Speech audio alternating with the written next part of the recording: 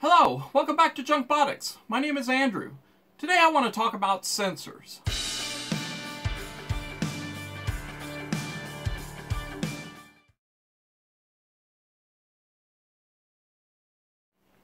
So what are sensors and why do we need them? Well, without sensors, your robot's nothing more than a programmable toy. But with sensors, it can now explore the world, and it opens up numerous challenges for both you and your robot.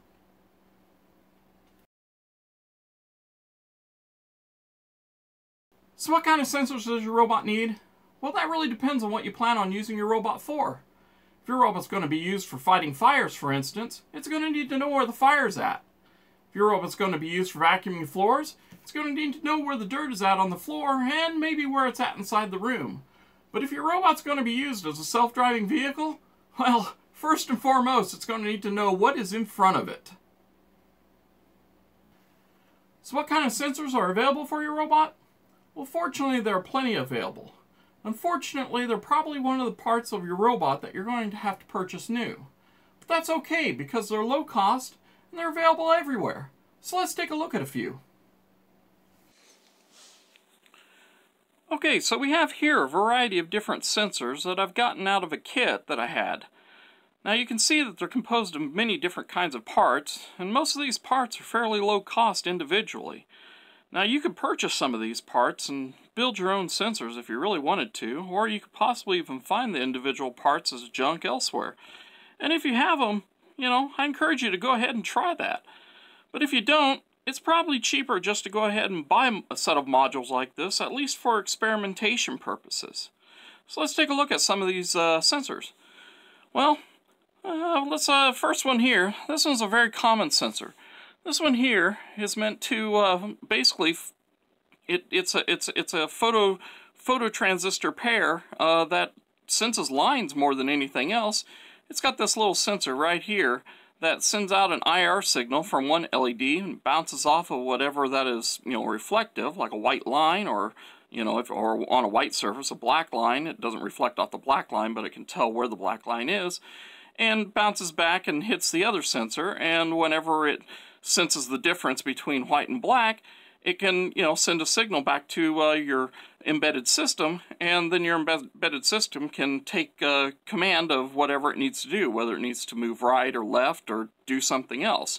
You could also have it facing, say, in a different direction, like toward a wall or something, and, out in front to be able to sense, is there something in the way.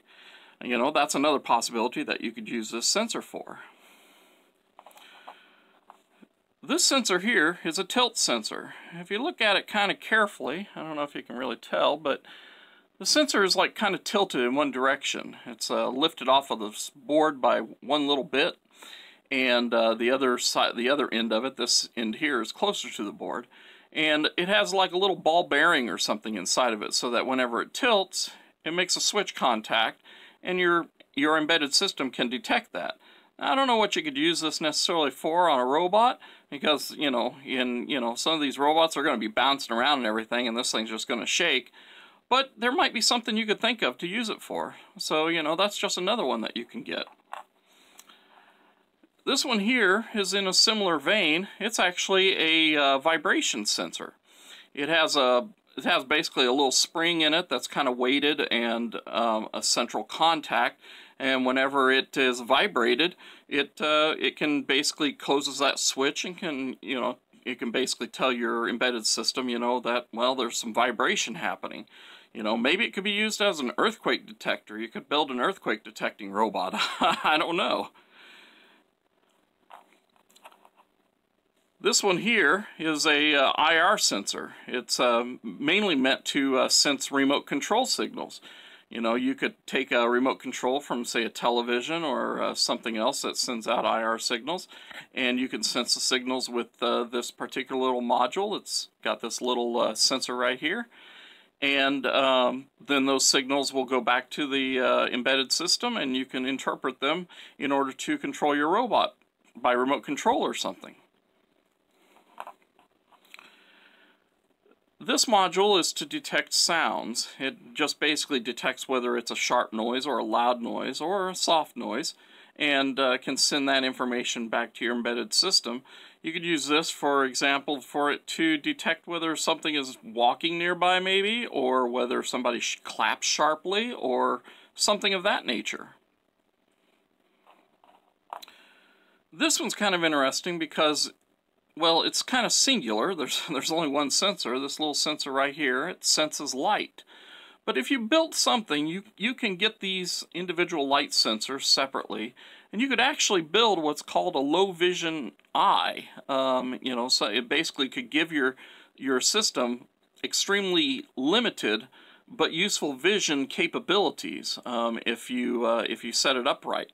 And what I mean by low vision, I mean that it doesn't have a lot of resolution. This one, well, it's only got one element of resolution, but it can detect various levels of lightness versus darkness. In a actual system, you could actually have, you know, several of these. You could even build an array if you wanted to, say like an 8x8 array, and have 64 elements, and be able to use it to detect simple shapes. Or you could put a lens in front of it and have focus the light onto the various elements, and be able to detect, you know, some, you know, well, it's going to be kind of like a blind robot, but it'll have more vision than having none of these. The other thing you can possibly do, something that I've thought about, but I've never actually built yet, is what if you took a bunch of these and you lined the inside of a cup-like shape, like a hemispherical shape on the inside, and you had them all pointed in, and then you had a lens in front of it. Well, with that, you'd still have low vision, and you'd have all these individual elements. I don't know how many. I've always guessed somewhere over 100. And but with the lens and with all the elements and with them at various angles, you could then determine what direction the you know, something is walking past, or something, you know, it basically gives it a directional ability of knowing where something is happening within its visual range. Something to think about. Finally, this sensor is what's called a knock sensor. Apparently you're supposed to actually place this onto a door or something, and when somebody knocks, it vibrates this little sensor in here, makes contact as a switch, and can detect that vibration, so that you could actually have, like, say, a knock code on your door, so you can, you know, bang on the door in a certain pattern, and your embedded system could determine that pattern and use it to unlock or open the door or do some other action. I'm not exactly sure whether or what you could use that for on a robot, but it's another possibility, something to think about. And there's plenty of other of these little module sensors available, and, you know, it's just something that you have to look into. But I want to show you a few other modules that I have that are actually more interesting to me as far as my robot is concerned, because they're more focused on what you'd be considered a self-driving vehicle, and more of the robotic type thing of basically path planning and where am I at in the world. Okay, now I want to show you a few sensors that are more applicable to a self-driving vehicle type concept if you're wanting to explore that. They're useful for other robotics experiments too, but again, they're more for something that's like a self-driving vehicle. What I have here is I have a variety of sensors, well, 4 of them, and some of them are probably familiar to you if you've been looking at sensors for your robots. First off, I want to show you, what's probably the most common one, which is this one here. This one is, of course, a ultrasonic sensor. It measures distance. The embedded system can send a signal to it to tell it to send an ultrasonic signal out, bounces back off, and it can tell the distance to whatever that whatever it happens to be nearby. It has some upsides and downsides. Its biggest downside is probably that soft surfaces don't reflect sound waves very well. So it can't measure to certain kinds of objects that are soft, I guess. A hard wall surface would be fine, but something like a pillow on the ground, well, it's going to have problems getting information from that. This here is what is known as a sharp IR sensor. It's, as you can see, it's manufactured by a company named Sharp. They're a major electronics company. This is basically another distance sensor. It sends out a light signal that can bounce off of a surface and returns back and can tell the distance to that surface as well. It's not as accurate or narrow beam width or whatever you want to call it as the ultrasonic sensor is, but it has the advantage that it can pick up certain things that the ultrasonic sensor wouldn't be able to, such as a soft surface, provided that soft surface unfortunately isn't a matte type color. Like for instance, if it was a pillow, the ultrasonic surface would, the ultrasonic sensor would have a problem with it. But if the pillow happened to be something like made out of black velvet, well, then this light sensor is going to have problems with dark colors that don't reflect light very well, and black velvet is probably among the worst. But other surfaces, such as a white pillow, it would be able to do it just fine. So if you paired these two sensors up, you could be able to detect both kinds of things possibly. Then we have here, this is a GPS sensor. More useful for robots that are outside than inside, because GPS doesn't work very well inside. But it can tell you the position of where your robot is at in the real world, outside, outdoors at least. And then finally we have this sensor here, which is probably the most unique of these sensors. This is a LiDAR unit from a Neato XV11 or XV21 vacuum floor cleaning robot. And it basically has something similar to the Sharp IR sensor. These two holes here, basically a laser is sent out one and receives a signal back to the other sensor using what's called parallax distance measurement, essentially. And I'll have links on the Junkbotics GitHub website that'll detail a lot of this stuff. Basically, this thing spins in a 360-degree circle and measures out to however far to whatever other obstacles. And its only problem that it has really is its distance isn't very far, and it's kind of slow. It only rotates about 300 RPM. And so for a fast-moving vehicle, it might have some problems. It also doesn't work very well in sunlight. It's more meant for indoor usage. So, but all of these sensors, these two here, relatively inexpensive. You're not going to spend much for either one of these. GPS sensor, could be a little bit more expensive. This is a surplus, so your mileage is going to vary on how much you spend there, but you can expect to be somewhere between $20 to $50 on it, unfortunately. The other possibility that you can use for a sensor, well, it's going to be this thing right here, this this camera right here. Well, actually, the whole unit, the phone. You can use a phone as a sensor if you wanted to, and there are people that have done that. So I'll be detailing that as well on the GitHub site. So be sure to check out that stuff out on the Junkbotics GitHub, and then from here we're just going to go and discuss how we're going to mount a particular sensor. This one right here onto my robot. So that's where we're going next. So as we saw in the previous video on building a deck for your robot, I built this deck on this particular chassis of mine that I made out of pegboard. And in the process of building it, I, did it in a certain fashion. One thing I did is I made the number of holes going in one direction and the other be an odd number. In this case, if I remember right, I've got 7 holes this way, and if I remember right, I have 11 holes this way. So, essentially I have a central hole right here, which is basically 6 holes in and 4 holes over. So, this is, basically, it's not the middle of the robot, but it's, it's in the middle of the deck. And by having things kind of, that way, it makes things a little bit easier on how you can place things onto the board itself. Or onto the deck, onto this pegboard deck.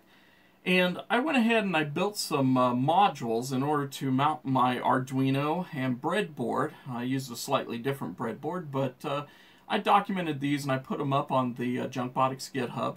But I wanted to kind of show you them and show you what I did in order to build them. So here's the first one. It's the Arduino.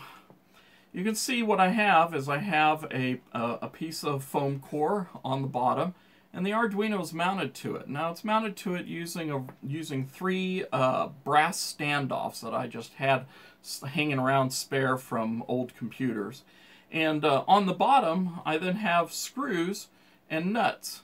And what these allow is that, basically what I did is I took these individual screws and, didn't have any, took the nuts off, of course, and I put them and spaced them inside the holes on my pegboard. And I initially used a piece of pegboard that, an extra piece, because you saw how much I had in the last video. I had plenty of extra. But you could do it on the surface of your own pegboard or whatever your hole standard is, however you have your hole spaced.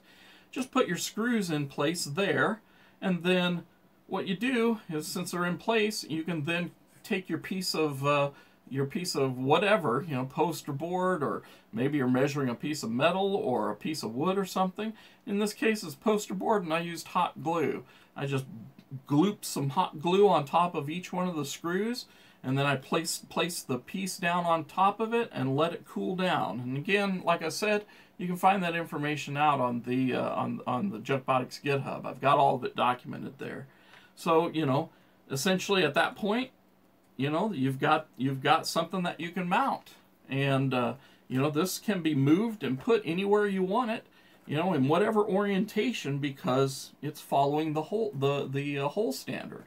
And once you have it wherever you want it, you can then take the individual nuts and tighten them down on the bottom. Just reach underneath and tighten them down, and now you have it mounted. I did the same thing with a little breadboard, and I transferred the circuit that we had over to it.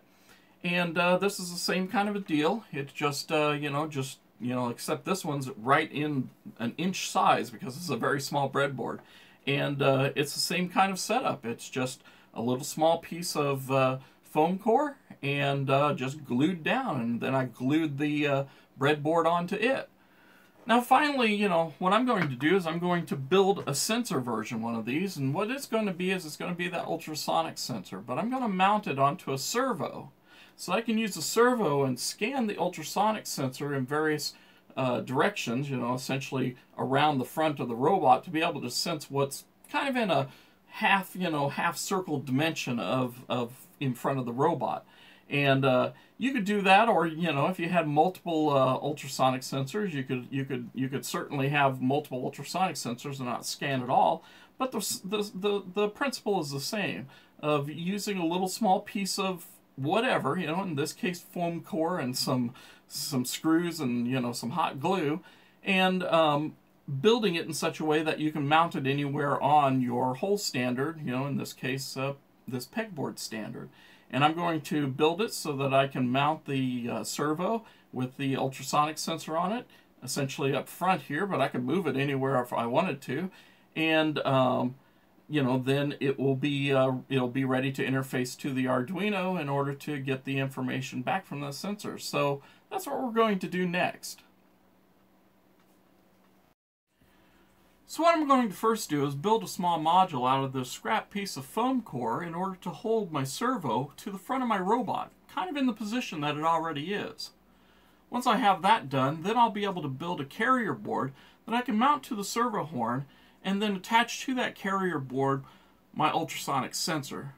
So let's first build this module, and then we'll work on the carrier board for the ultrasonic sensor afterward. So I've measured and cut some pieces of foam core here that I'm going to now assemble. I've just got this little small piece. It's about 1.5 inches on a side.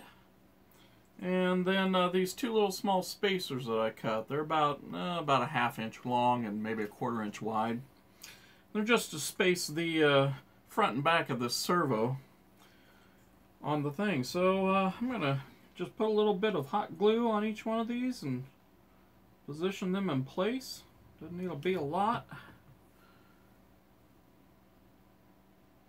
Mount that one down just like that.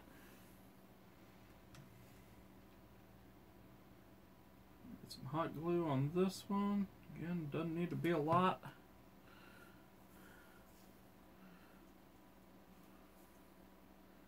Mount that one down, just like that. Kind of get these hot glue web off here, and so now we just have a little piece like that.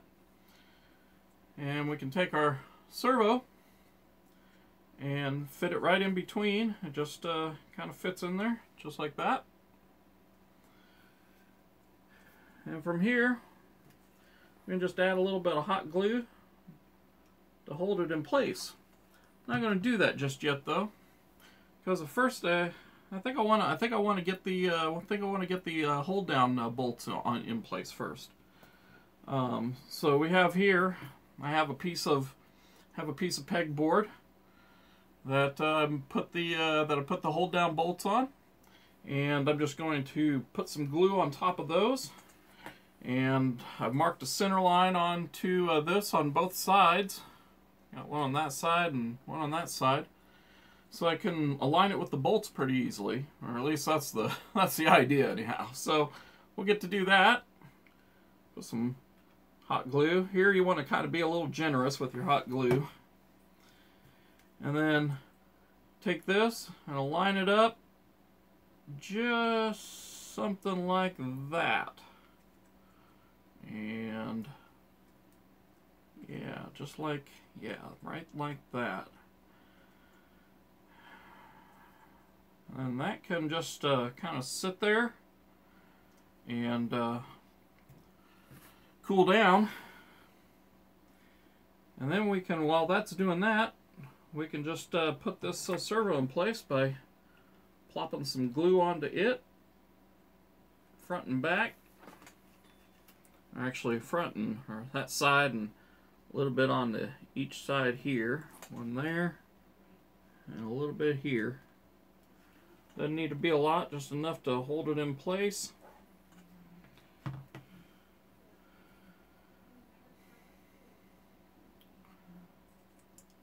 And that more or less is basically our servo mount. We just have to do a little bit, maybe a little bit of extra glue here and there to make sure it's all nice and solid on there. You know, we don't want it falling off or anything. And then some probably some extra glue on the heads of the bolts so that they don't fall off. I know how to do all this on the junkbotics Github site. There's a document on how to build these little small modules, and it describes, you know, exactly how you want to do this kind of a thing. So I just wanted to show you how it's, you know, how easy it can be just for this, you know, just to do it like this out of just simple foam core. It doesn't need to be anything special unless you really want it to be. So once this is all nice and glued up properly, I'm going to then, what I'm going to do next is build the mount for the ultrasonic sensor. And I'll be back whenever I have that done.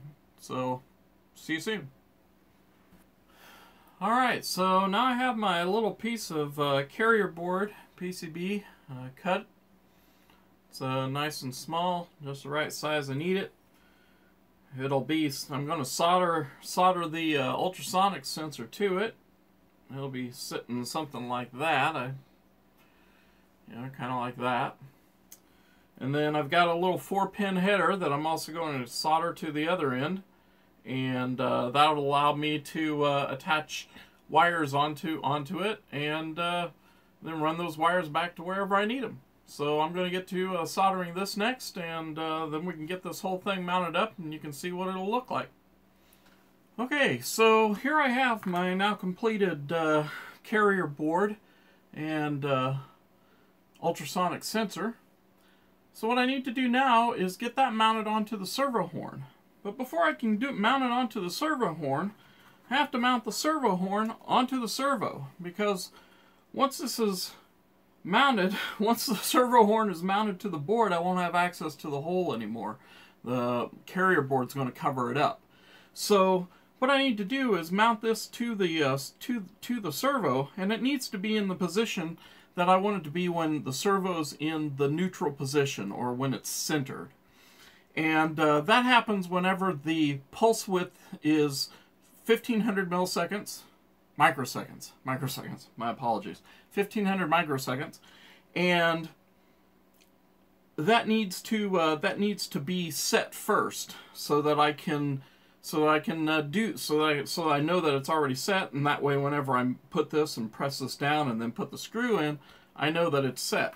So in order to do that, I have here a well, it's basically a servo tester, just a cheap little tool. And all I have to do is plug this into one of the particular slots, and then turn it on. And I don't know if you heard that, but the servo started up. It's set at 800, which is completely in one direction. I need it in the middle. Fortunately, this little tool has a particular setting that I can just hit select, and it goes to 1500.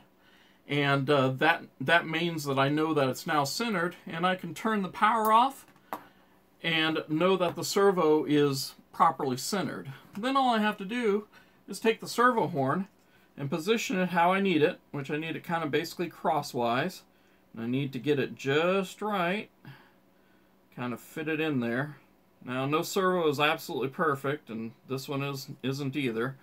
So it's going on there, and there it's snapped in place. And you can see that it's not quite 90 degrees to the servo body, but it's close enough. And then all I have to do is take the little servo horn screw, put it in place, grab a small screwdriver,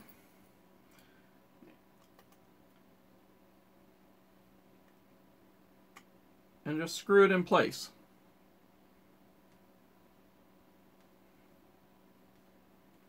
And there it is. So now it's all attached. And all I have to do now is just basically attach this servo horn to the bottom of this PCB, which I'm going to do with some hot glue. So I'm going to do that, and then I'll be right back.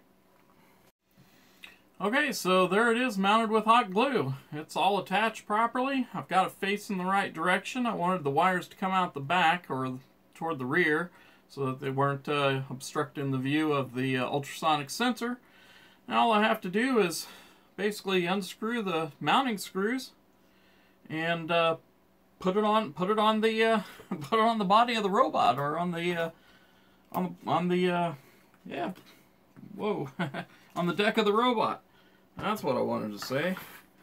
Alright, so here we go. Just leave that laying there, be alright, I hope. And there we go, just like that. And we can just put it in place just like that. And ultimately put these screws in place. I won't bore you with that particular nature. But, you know, to give you an idea of what it's going to do, whenever it's, if this was actually hooked up to an embedded system and everything, I'd have the servo be scanning or whatnot. So, I can use my tester to kind of show you what it'd look like. Turn it on, oh, and there it went to 800 again. And, you can just, it could just scan back and forth kind of like that. This also has a mode to allow it to go back and forth. So, that's kind of what it would look like. It'd be sending out pings, bouncing the signal back to be able to know if something's in front of it. And probably move a little bit faster than that, maybe something closer to that. I don't know. We'll see what happens. But that's basically how you'd set things up to mount sensors onto your robot. You would just build your little modules, mount your sensors to whatever you needed to, and then put those in place inside your whole system. And that's basically it. Alright, well that's it for this tutorial series for right now. I'm going to be starting a new tutorial series, also involving robotics, and I think you'll like it whenever I get it started, at least. So be sure to subscribe so you can find out whenever that happens. This has been a really fun thing to do so far, and I'm not going to stop with this. This isn't done by far, but I wanted to get on to some other projects and whatnot. And I think that I've taken this far enough for you guys to, you guys can replicate it. Use your own parts and everything. And I'd love to see what you guys come up with. So, you know, let me know in the comments and everything, you know, what you have, and you know, if you come up with your own vehicle and whatnot, and what you're doing with it. I really would like to see that. You know, so, you know, until well, I guess until next time, I guess I just want to say this. Remember, keep calm and keep junking. Thank you for watching this video, and we'll see you guys later, okay? Bye.